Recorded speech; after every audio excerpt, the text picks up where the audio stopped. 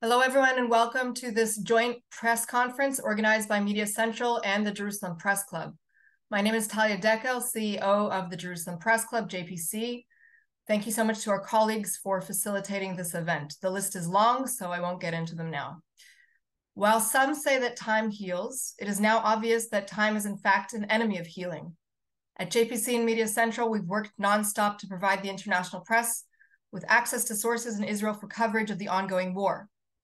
After each event, we think we've heard or seen the worst there is, but unfortunately, as further testimonies of the gruesome massacre of 1,400 people in southern Israel by Hamas terrorists on October 7th come to light, the pain only worsens.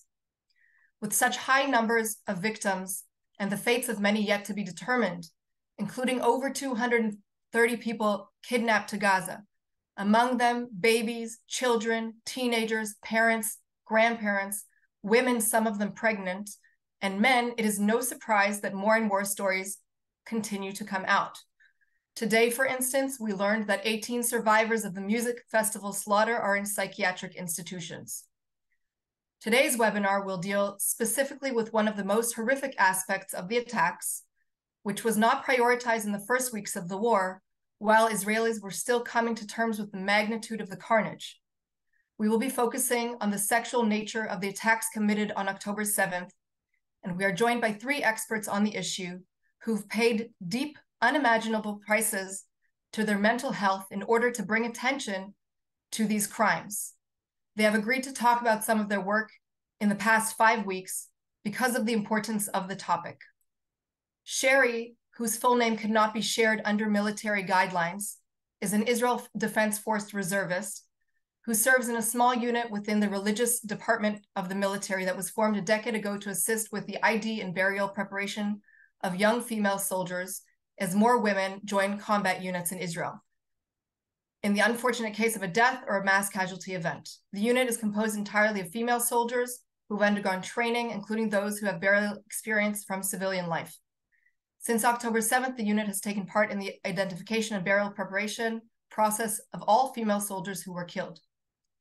Professor Yifat Biton is an Israeli law professor and activist. She is the president of the Achva Academic College of Education and Science and the founder of Tmura, the Israeli Anti-Discrimination Center, which advocates for the rights of female survivors of abuse. She was shortlisted for Israel's Supreme Court twice. Dr. Cochav Elkayam Levy of the Department of International Relations at Hebrew University in Jerusalem is the chair of the Civil Commission on October 7th crimes by Hamas against women and children. The commission is a non-governmental body established in order to promote and assist in the investigation of war crimes committed against women and children by Hamas during the massacre, and since then by holding women and children captive. Before we begin, I will warn listeners, particularly those joining from abroad with less of a background in covering this war, that while we do not plan on sharing graphic material, the events described by our speakers are very disturbing and may cause secondary trauma. I now turn the microphone over to Executive Director of MediaCentral, Laura Cornfield, who will read a sample of testimonies collected by witnesses to the aforementioned crimes. It's important to note that there are many, many more still being discovered, and that we've intentionally chosen just a few in order to provide context for the work being carried out by our speakers to follow. Laura, please go ahead. Thank you, Talia. I'd just like to say that, as Talia mentioned, many of the testimonies which I'm about to read to you are indeed very traumatic and very graphic. So if you find them too difficult, please feel free to just turn off my sound. And when Talia comes back on, she'll be introducing the next speaker. First-hand testimony of an eyewitness survivor reported by the police. They bent her over, and I realized they were raping her, one by one. Then she was passed over to another man in uniform. She was alive when she was raped. She was on her feet and bleeding from her back. He pulled her hair. He shot her in the head while he was still raping her. He didn't even lift his pants. They cut her breast and literally played with it on the street. They held up someone's head as a show of strength, like a woman walking with a bag. Survivors of the Nova Musical Festival witnessed from their hiding places God, a survivor of the Nova Festival, told JTA News, for 2 hours I'm hiding and hearing people getting kidnapped and women getting raped. And without end, you hear people dying, begging for their lives, women begging for their lives. And you can't make a sound because they'll find you too, kidnap, kill you too. Another survivor told Tablet magazine, women have been raped in the area of the rave, next to their friends' bodies, dead bodies. Several of these rape victims appear to have later been executed. Others were taken to Gaza. Hila Fekliro, a survivor of the Nova Festival, she told Sky News, I saw a video of my friend online that is naked, and the terrorist is sitting on her and raping her, and a lot of things like that. I will not tell you all the details of what I saw. Another survivor from one of the communities is given by a 94-year-old grandmother, a Holocaust survivor. In the video, she cries that her granddaughter was abused and murdered right in front of her eyes. The grandmother is asking why was she spared while her young grandchild was slaughtered. The testimony of a female soldier, Lieutenant Tamar Bar Shimon, who survived the attack at the Erez military base, has testified that a Hamas man tried to take her clothes off. Another stopped him, and they left the room in which she was hiding. Testimonies from investigation of Hamas terrorists. When asked, why did you take women? One terrorist answered, to have our way with them, to dirty them, to rape them. And why take the kids and babies? He was asked. To rape them, he answered. Another Hamas terrorist were asked, what were the plans for the abducted women? He answers, I'm telling you, to whore them, rape them, hurt them, and interrogate them. Whatever they feel like doing, they rape them, attack them.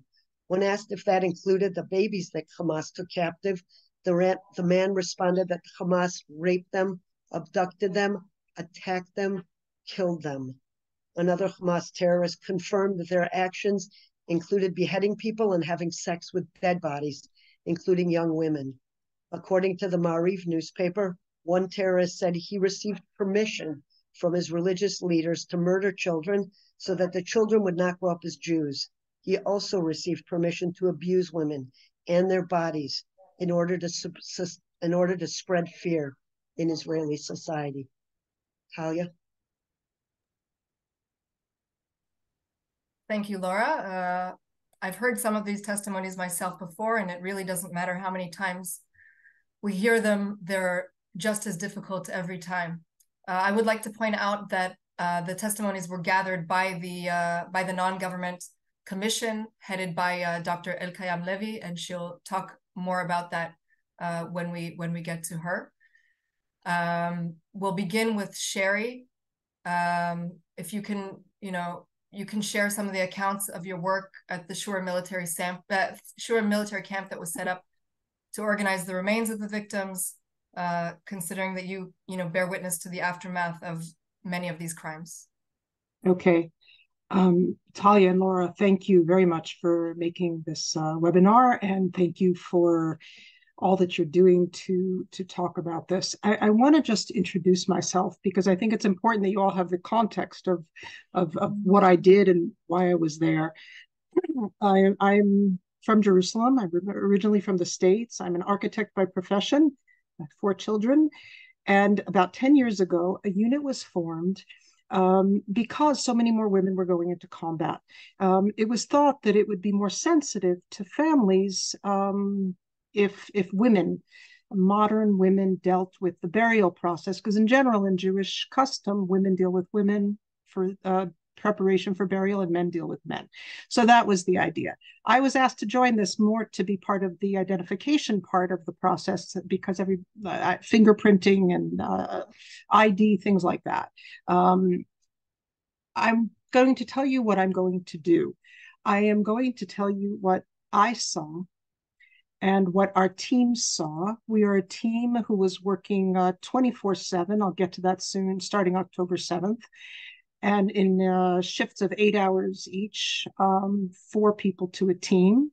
I am not going to overplay, and I'm not going to underplay. I'm going to just tell you honestly. A lot of it is quite gruesome, and I'm going to tell it to you. When the rockets started to go off on the morning of October 7th, We don't usually use our phone as more observant people on Saturday. We all turned on our phone because we started to hear many rockets, and we started to hear that this was something different. And I said, this could be the mass casualty event that we never thought would happen. We used to go to training once a year. It was really something that I didn't talk about. It was just something that maybe one day, hopefully, will never need us. It wasn't something that was too much of a presence in my day-to-day life.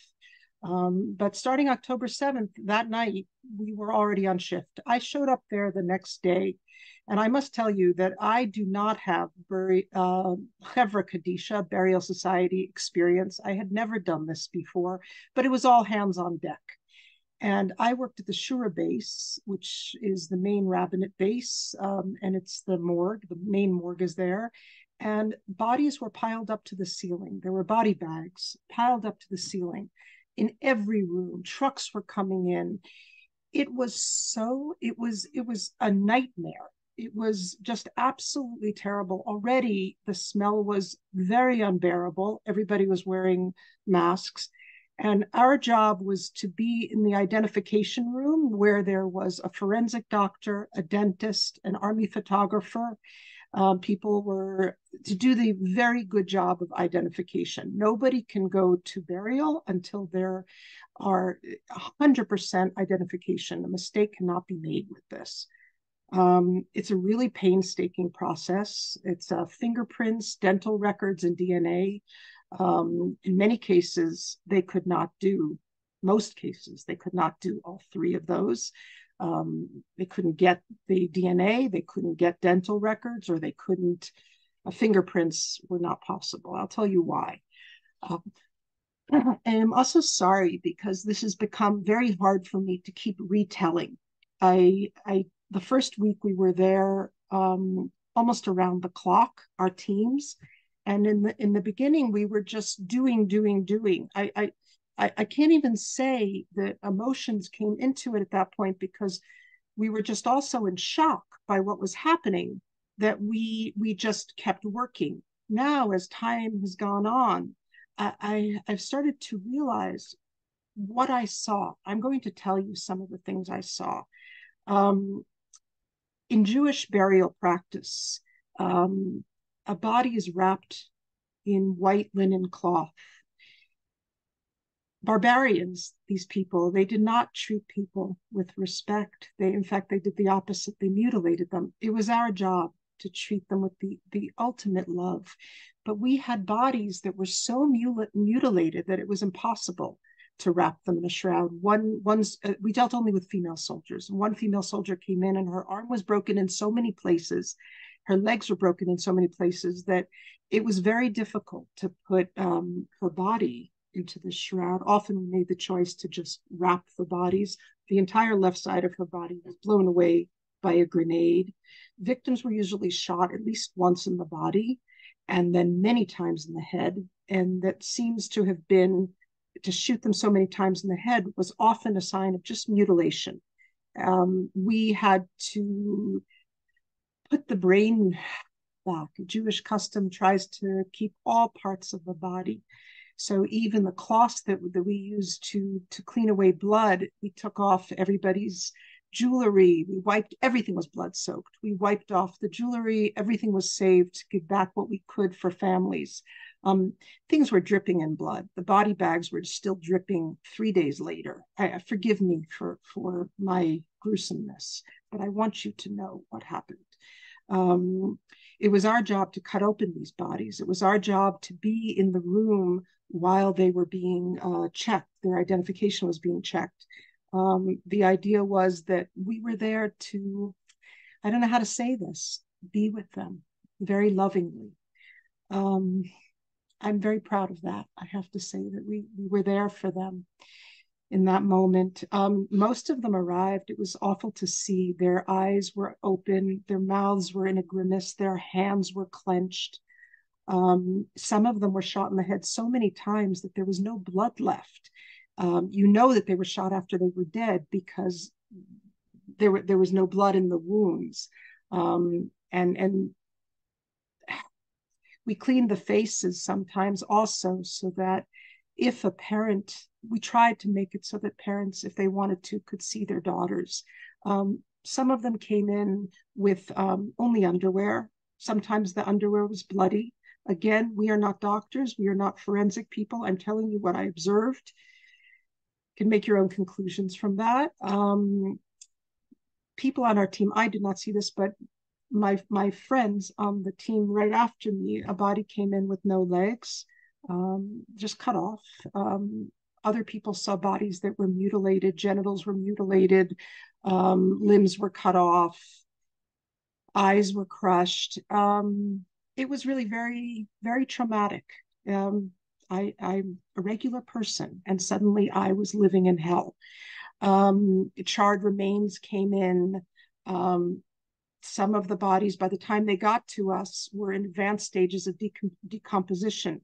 Don't forget, some of the bodies were not able to bring them in because the places where they were getting them from were dangerous.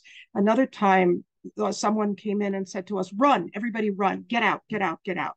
So I didn't know what was going on. It was very scary. It wasn't a rocket. We're used to those. It was actually, they had booby trapped the body, and they had to bring zappers to come in to check the grenades that were put in places in the body. That put all of our lives at risk. It almost was like they thought of everything to try to be cruel and horrible. Another time, someone on a team soon after my shift, a body came in that was full of maggots.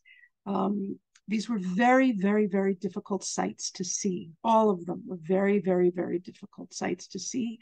And I think our team is dealing with a lot. But I want to tell you some personal vignettes from this, because I think that these people, they were people to us. They weren't just, it was so easy to just make them maybe numbers to not feel. But all of a sudden I caught a glimpse, one after another. These young soldiers had beautiful manicures. And you have to understand, I'm an architect. I deal a lot with color, and there was no color in the room.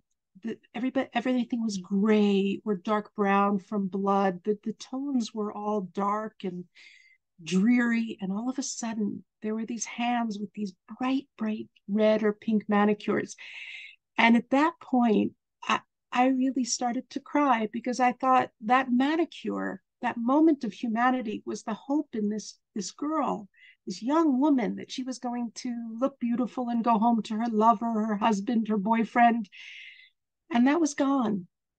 During this time, it was hard. We didn't want to know too much about who we were dealing with, because it was the biggest priority for us was to have a little bit of distance. Otherwise, we wouldn't have been able to go on. But I do have to tell you that when we were done with identification and we were into the burial process, we really, really, really treated these girls like they were our daughters. And we gave them moments, their last moments with us. There was so much love in that room. And if there's anything in this whole experience that you should just know, that there was honor paid to these people by everyone on that very heroic base, and is still being paid. We're still on call. We're still on an emergency footing. I was there recently for another case. We're still being, unfortunately, people are still dying. The last thing I want to tell you is that I'm a child of Holocaust survivors, and my mother was a young child who survived with her parents by many, many miracles. That didn't happen often in an intact family. And I grew up with Holocaust stories like it was mother's milk. Those were our family stories. And there was no filter. It was our life, because almost no one survived, and the testimony was important to keep their memories alive. And my grandmother had a brother who was the youngest of 7 children in her family, and he was a violinist, and he was At 20 years old, he was taken to Auschwitz, and he was a member of the Sonderkommando. You may know that that was the unit that pulled the bodies out of the ovens. It was the worst job, maybe, in the concentration camps. And they knew they only kept them in that job for a limited time, and they were sentenced. They had a death sentence because they didn't want anyone to talk about that, so they killed them. We know that he was in that unit only because of testimony. There's no proof, but we know it because he was a part of the Auschwitz uprising. And I have to tell you that I didn't ever imagine that in my life I would be witness to horrors that were like the stories that I grew up with. And we have been. And I think more stories are coming out. Just recently, someone was on the base and there were two heads, just heads with knives sticking out of them. I have many more horrible stories, but I think I've given you the picture. So that's thank you for listening. Thank you, Sherry. And I really echo your words on the fact that nobody in our generation would ever imagine that we would be reliving stories in our generation. We'll now turn over to Professor Biton. You've worked primarily internally to make sure the victims without voices are able to receive justice, if that's at all possible.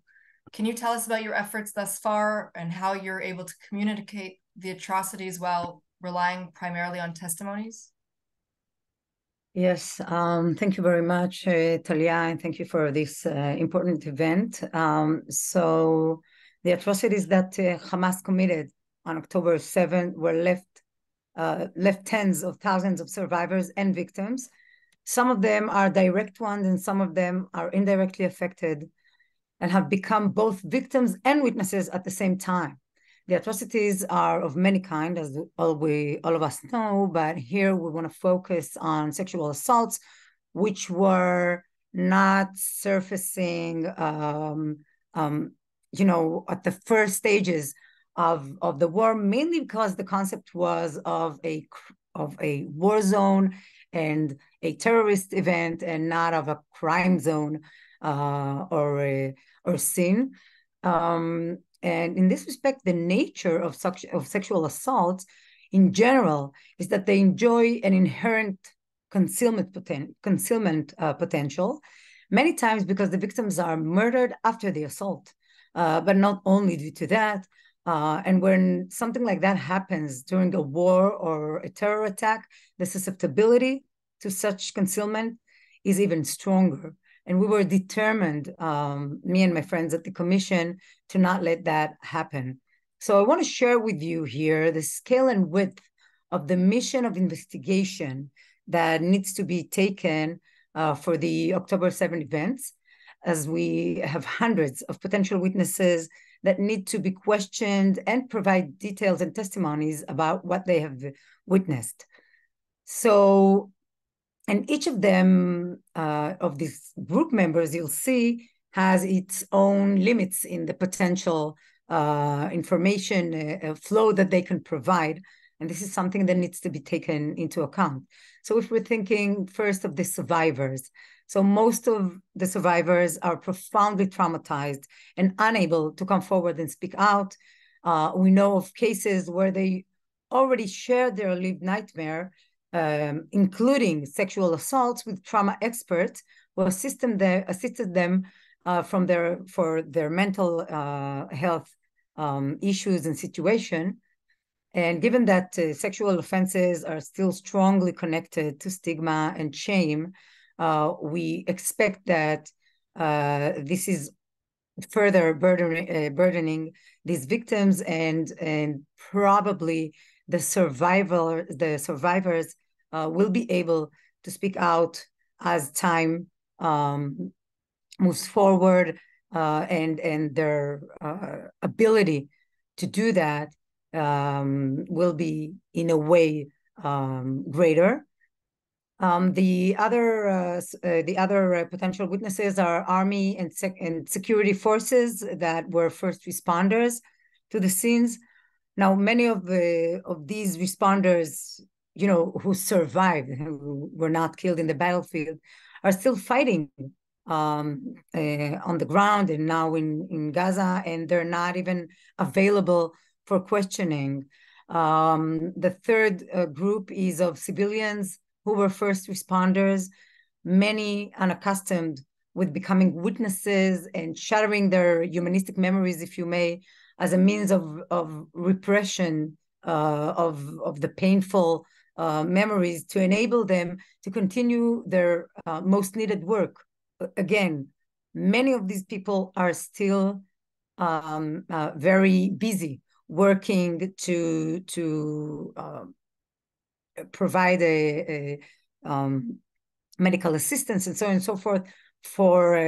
Given that we're still under a war experience and missiles falling, hurting people, and so on and so forth. Medical treatment providers, both on-site and in hospitals, are the fourth group. They're still, again, taking care of many of those injured and hospitalized still in the hospitals mainly in the south of Israel, and do not have the availability to provide the information and the testimonies.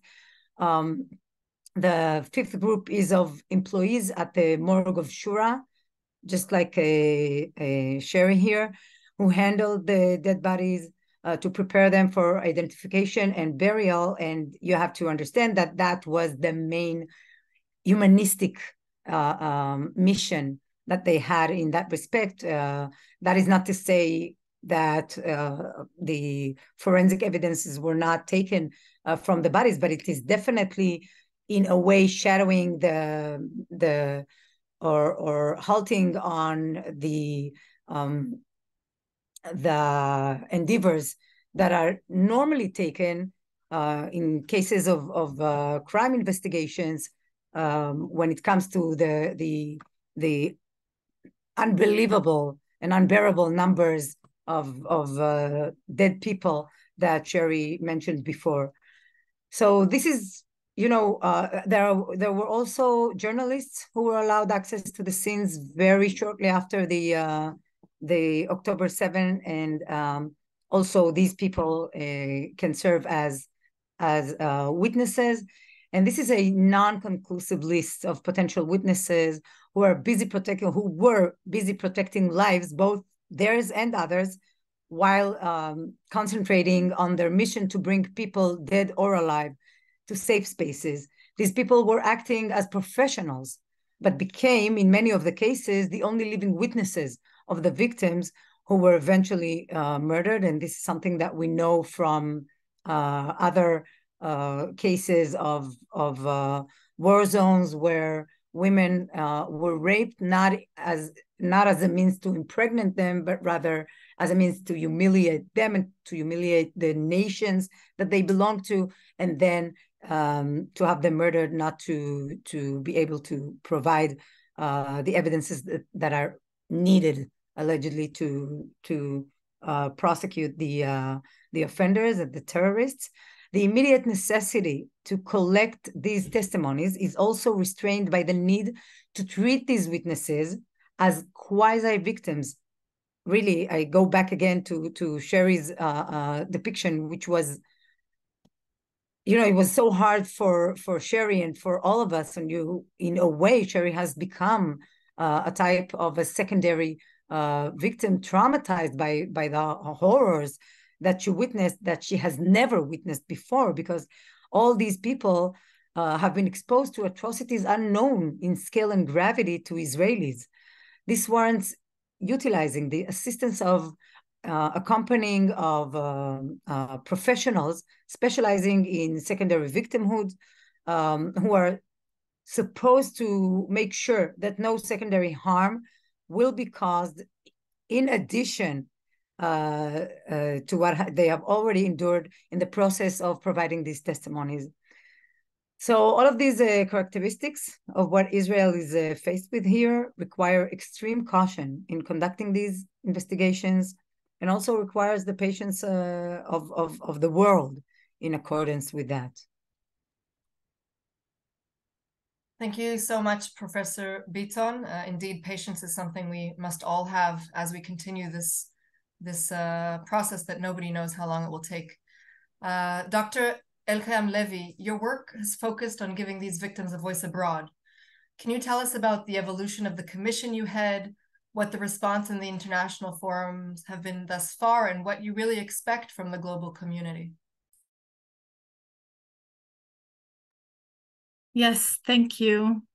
I'm still even thinking about Sherry's testimony, and it's me and Yifat were talking that it confirms some of the things that we've heard, but we weren't sure, but just to hear it from her, it's anyway, thank you so much for hosting this event. I want to also thank Sherry for this testimony, for repeating it for all of us. I wrote every word, and we're gonna archive this testimony also.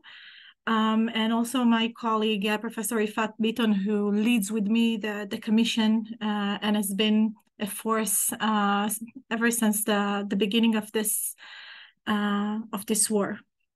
So before I start, I just want to say something I think very basic, because I've had several interviews during the past 2 days and overall in the past month, and I want to explain something very basic. I'm an international law professor, and there is no question that there have been war crimes and crimes against humanity. The mass atrocities that have happened here in Israel are no doubt a violation of international law, international humanitarian law. The fact, even before any investigation, the magnitude of the crimes is unquestionable. It's not even something that we debate among ourselves, whether there have been war crimes or not, whether there have been crimes against humanity. There have been crimes against humanity. The reason it's important to collect all these testimonies, to conduct the investigations, is so justice will be done with the victims. Okay, and the reason we want to check whether there has been sexual assault and to what extent and to what scale is so we'll be able to tell the stories, the specific stories of these crimes. So there is no question that there have been war crime, horrific war crimes, brutal attack that constitute a violation of the Rome Statute, of Geneva Conventions.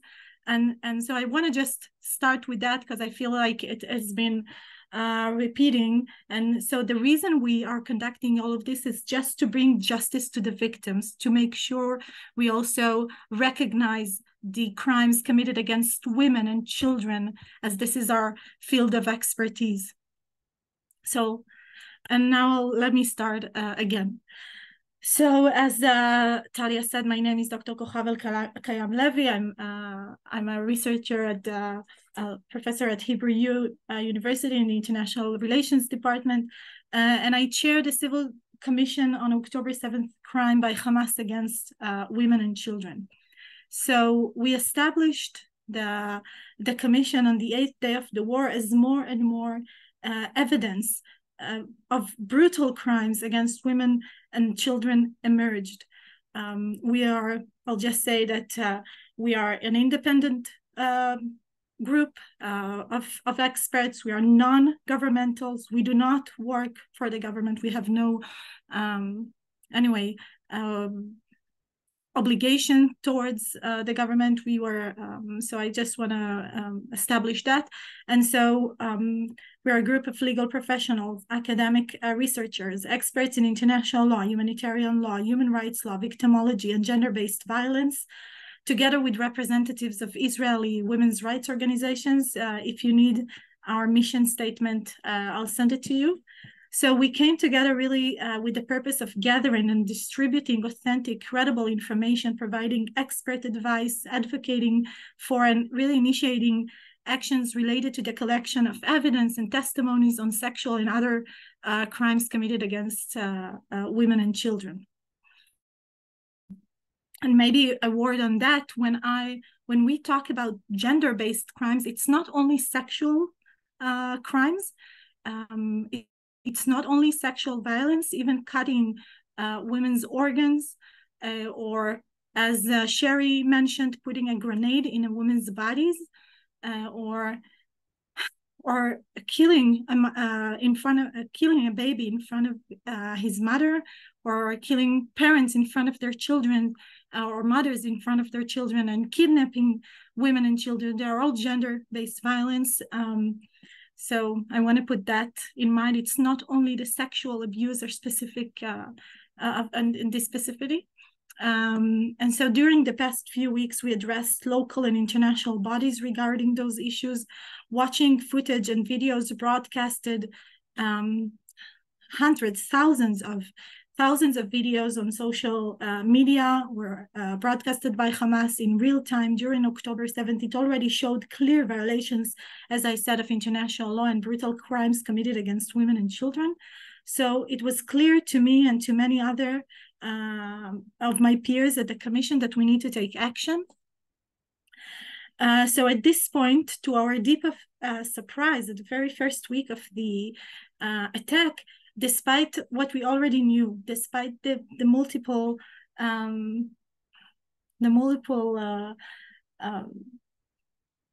videos that were shown, and no international recognition or condemning of the specific crimes against women and children was published.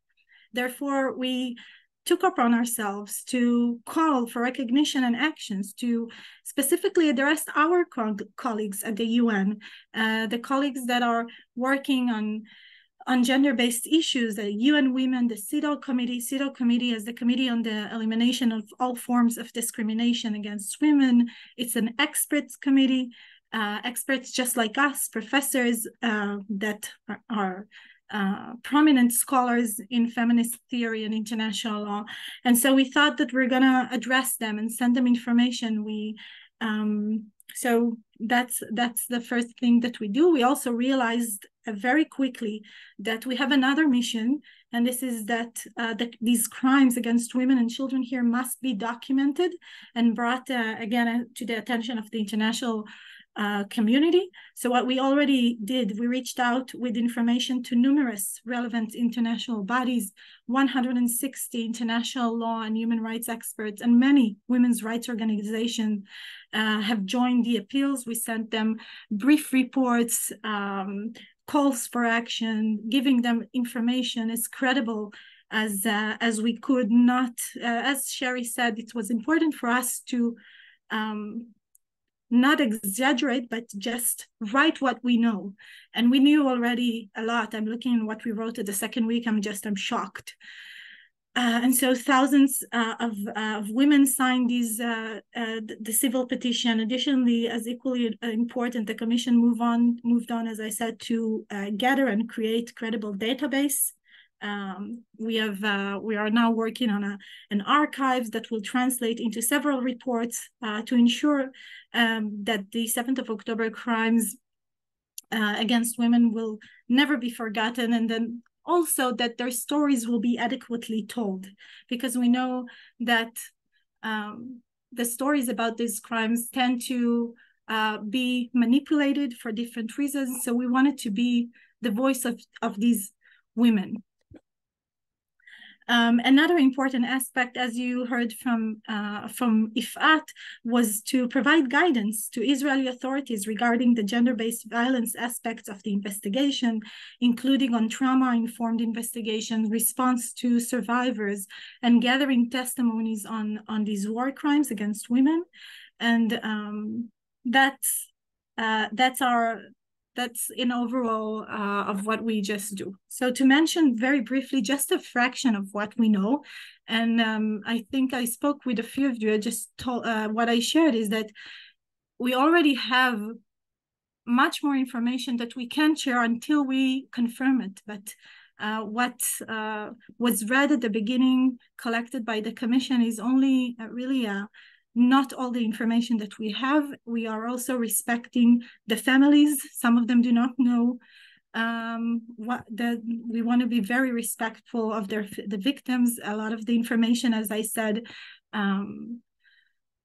was provided to was already published in the international media, but the Israeli public here knows much less than you do. It knows much less than we do because we access international media, and so because of the families, much of the information is being I forget the word, but we just really want to be careful with what we say to respect the families and their experience. So the evidence of the magnitude and the brutality of the sexual and gender-based violence perpetrated by Hamas is really overwhelming, and we corroborated by multiple sources. As I said, even now we heard another person testifying on reporting to us on what Sherry just said, and now we're hearing Sherry telling her experience leaving the room because of what was found in this in the body of this soldier, female soldier. It's just it's a good demonstration of what happens to us. And I will briefly review the chronology according to the order in which these evidence came to became available to us. So the first evidence emerged as early as the morning of Saturday of October 7th during the attack themselves, as I said, as Hamas proudly posted live images and live streamed videos of the attack on social media. These included video images, for instance, of a young Israeli woman at the music festival, stripped naked, pushed to the ground with Hamas terrorists raping her and doing other unspeakable horrors. Some of these videos were sadistically sent by Hamas to the families of the victims themselves, using the victims' own phones. Next came the reports of eyewitnesses, multiple survivors from Nova Music Festival reporting, or other survivors reporting, but I'll just refer to Nova first, the Nova Music Festival reporting that they witnessed women being raped around them as they themselves were hiding for their lives in the bushes, trying to avoid detection by terrorists. And other survivors shared similar stories from around the southern part of Israel, not only from the Nova party, from the kibbutzim and the communities around there. So next came also images of the bodies of the victims. Some of them were also, as I said, some of the images were as early as October 7th. And the bodies of the victims in the aftermath of the festival, we saw, for example, women stripped from the waist down, legs spread apart, abused and murdered, their mutilated bodies left to die in the sand, burned bodies of women, burned bodies partially burned. Just leave it there.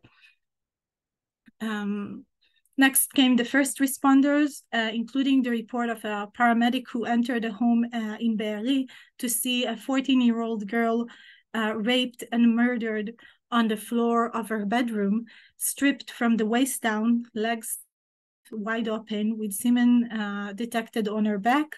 She was left, he reported that she was left shot in her head and left a puddle of her own blood.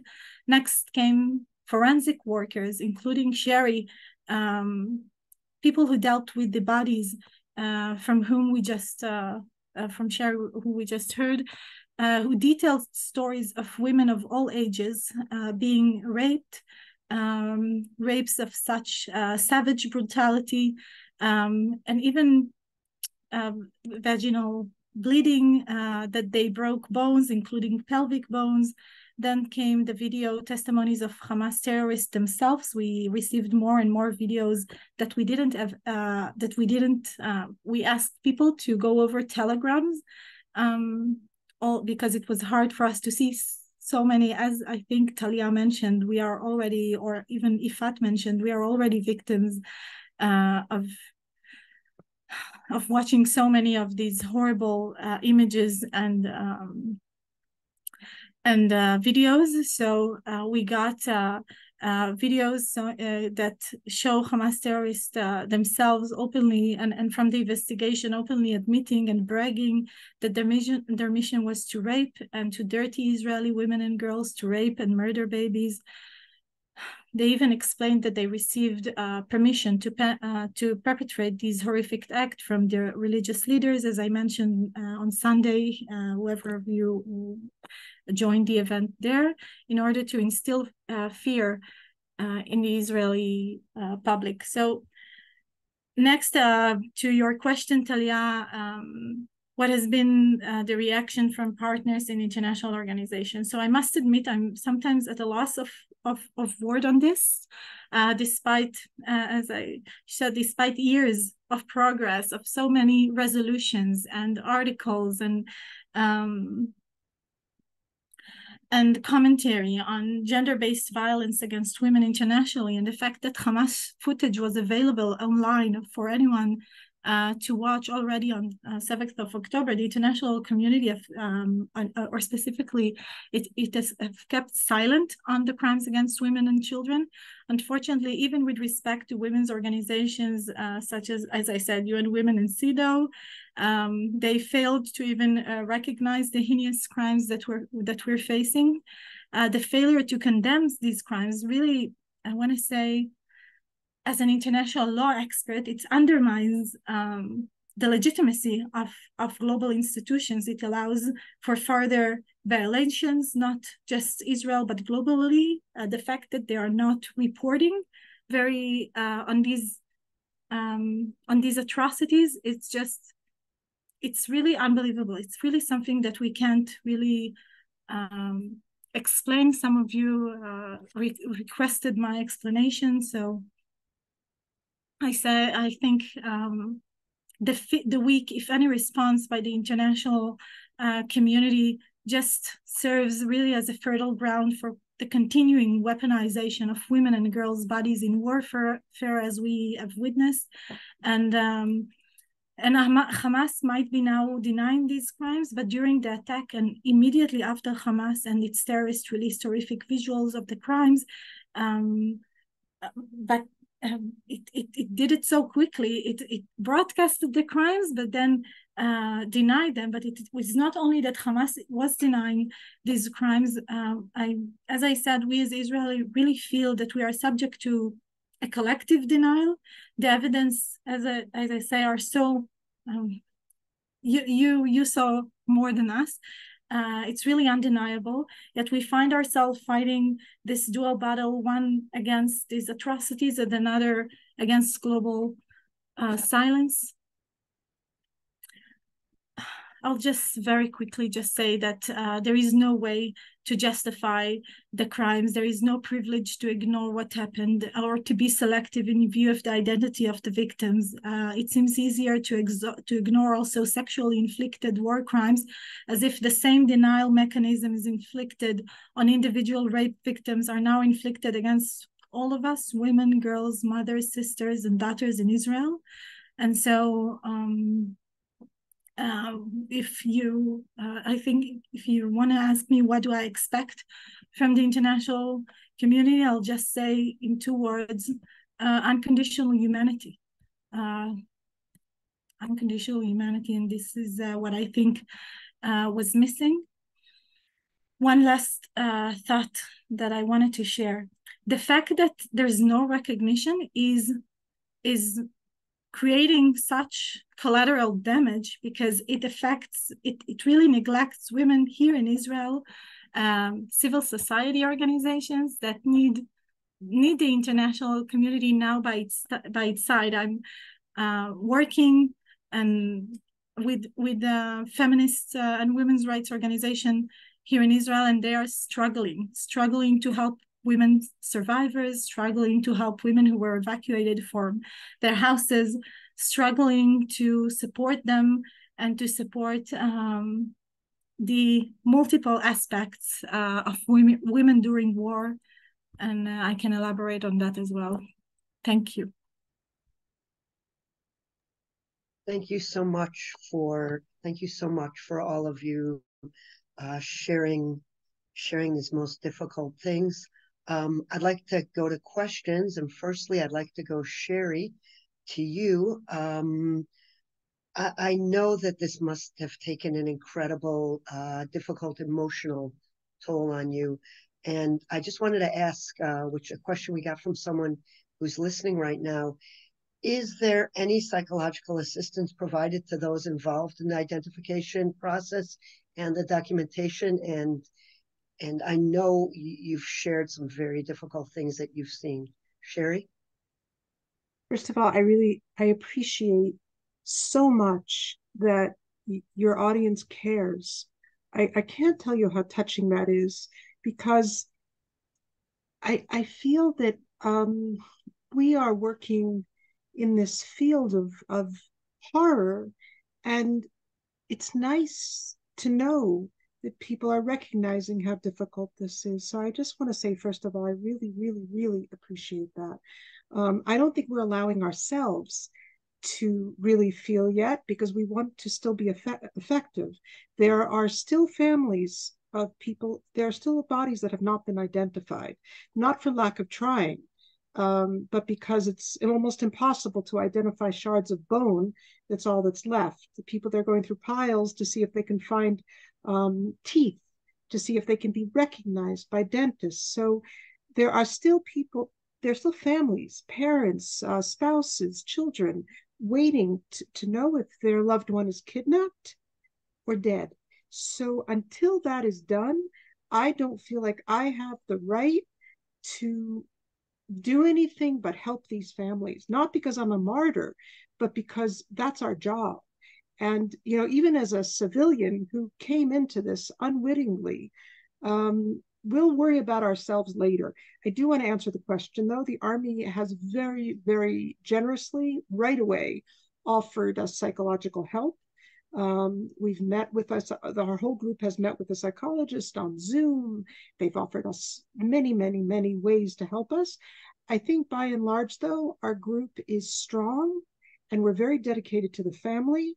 And even the young dentists who I've met, many of them are women who are in their 20s and their 30s, and they're all in the identification room, and they've seen awful, awful, awful sights. There are many people who it's torture to try to get the x-rays on them. And I said to them, you know, I'm twice your age. I've seen more. How are you doing? Like, to think about a 30-year-old woman doing this is very difficult. And they have the same answer. They said, we're not going to start to feel yet. We're strong, we're dedicated to these families and our country, and we are going to deal with our heads later. The whole country has to deal with their heads. So we're doing a job, and we're very dedicated. But thank you, though, for the caring. So thank you so much for that, Sherry. Professor Biton, this is a question that I've been asked, I'm sure you've been asked, and it's going to be very difficult for me to present this, and I apologize in advance, but do you have pathology reports or CSI evidence so that we can provide evidence specifically of sexual assault? Is that something that has been done? I think what is important to know is that we need to acknowledge that these things have happened. There are multiple evidences indicating that this has happened. My friend Cochav here was, reading ample testimonies, as well as Talia did this as well. Sherry provided some. So there are different types of evidence that can be used to prove the fact that this has happened. But as Cochav said, and I recite her, this has happened, and we have evidences to show that this has happened. Do we have the specific evidences that are, what we call forensic evidence? So clearly, the work of collecting evidence is still taking place, and there are multiple ways of looking at evidence these days. Think of digital means that can be used to sort out the around, what we know now is around 50,000 footage, digital evidence that is roaming in many places, and there are many archives that use them. And we know also that in Shua, for example, there were not only the dentists, but also pathologists that were working there as well. And as you well know, when it comes to legal investigations, the idea is not to take out the partial evidence and just show it to the public, but rather to try and do it carefully and respectfully, and in a manner that would allow the police, mainly the police, to do its job, and later on the Attorney General to take it to the courts and to bring justice. So there is, in a way, some kind of conflict here between the need of people to see very specific evidence as to, or in contrast to, the interest of doing justice.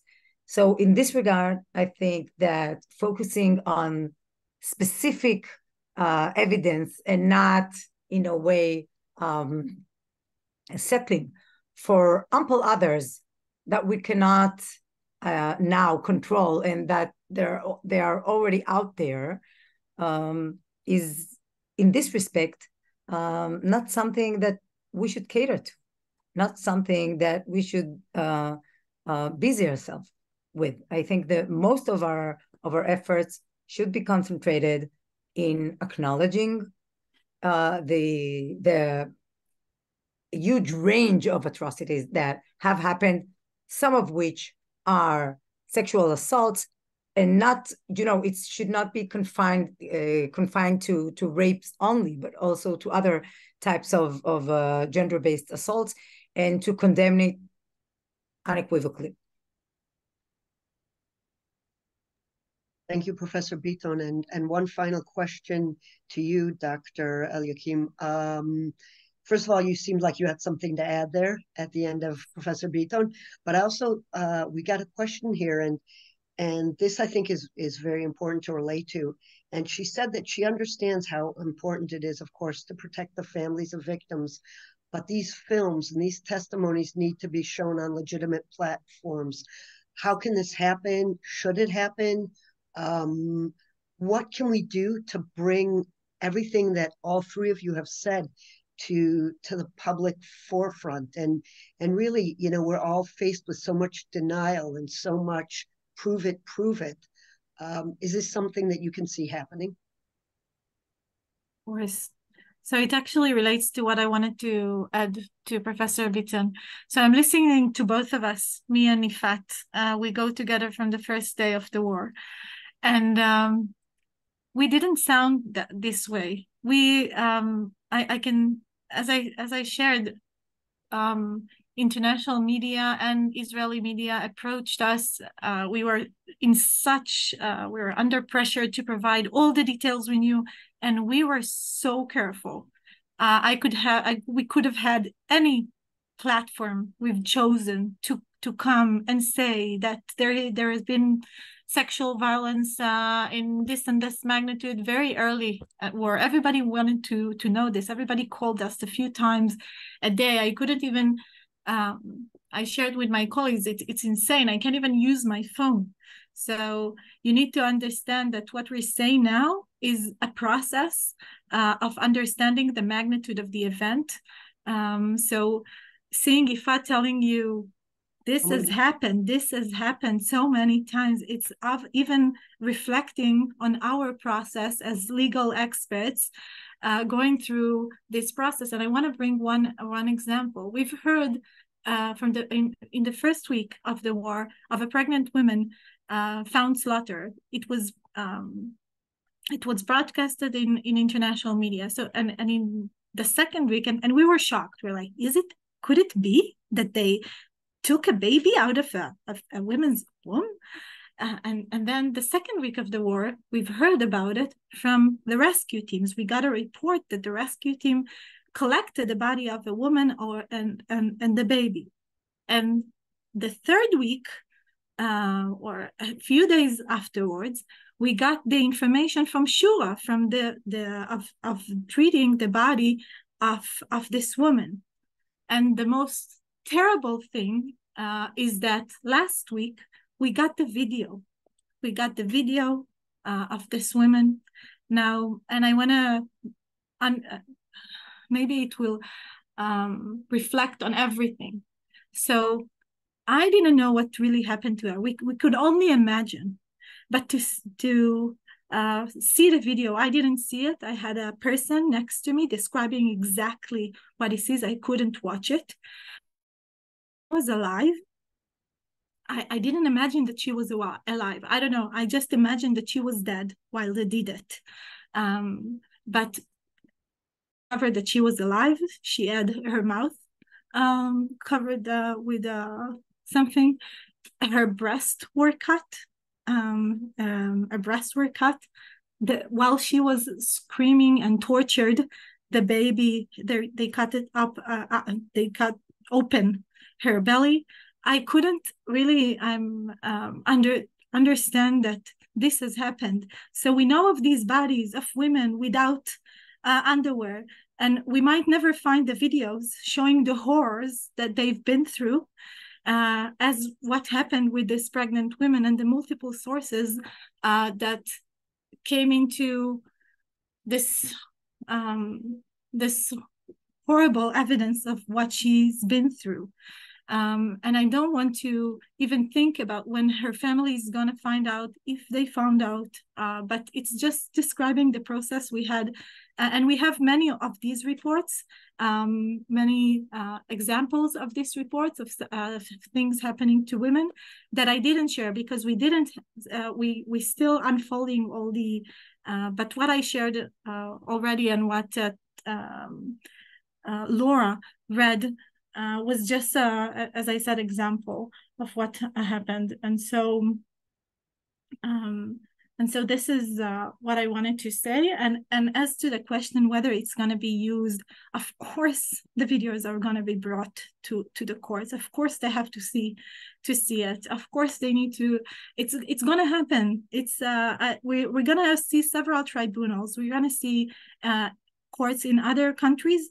So and because we had foreign nationals involved in this in the atrocities, so they're going to bring their charges in other countries.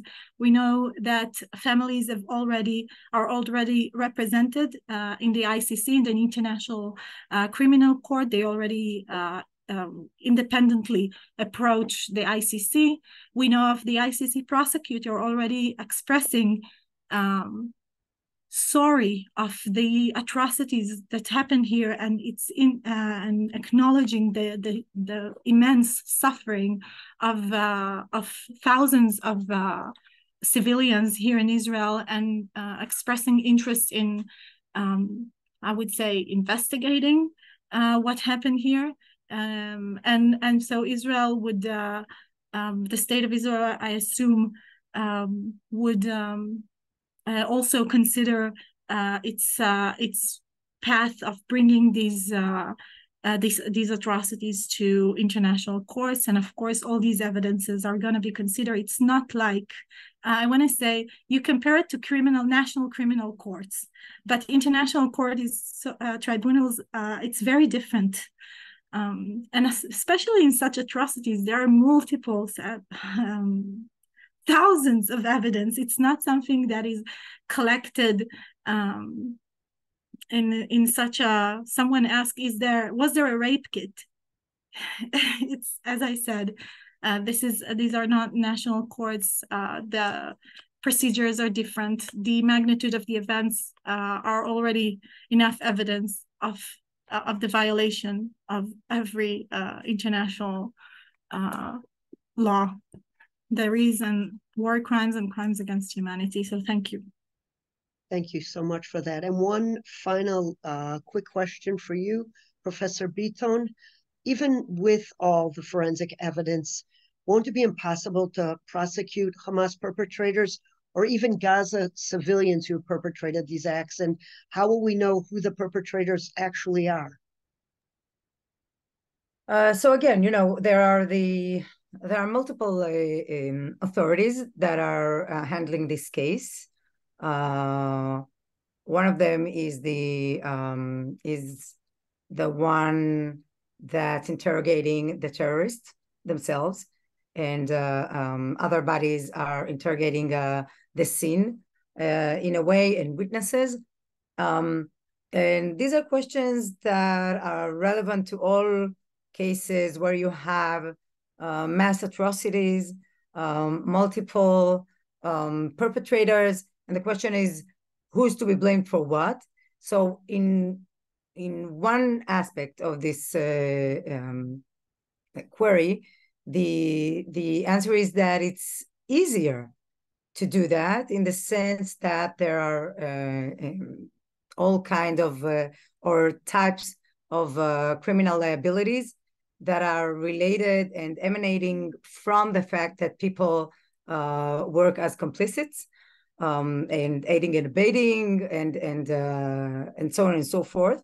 So you don't have to identify a specific perpetrator, but definitely in some of the evidence that we hold, it's easy to identify the specific people. There's also the collective plea and legal claim that can be brought to international tribunals, and there are cases that are going to be tried under Israeli law, because many of the atrocities were committed on Israeli land and territory, which provides jurisdiction to the state of Israel and its legal system. So there are many multiple legal mechanisms that are going to be affected here, and different ones can address different set of evidence that we have in order to bring justice to the victims. That is actually all the time that we have left today. Professor Yifat Biton, Dr. Cochav, Elkayam, Levy, and Sherry. And of course, thank you to Laura, my colleague. Really just not one of the webinars we had ever wanted to host. So thank you so much. Thank you for your words and your courage, and just your sacrifice, really. If anybody has any follow-up questions, you're welcome to send us an email. I've popped up our email addresses in the chat box. And I think that is the end of our call. So thank you very much. Thank you. Thank you very much. Good night. So important. Good night. Thank you, Sherry. Thank you, everybody. Wow. We saw you and thank you so much.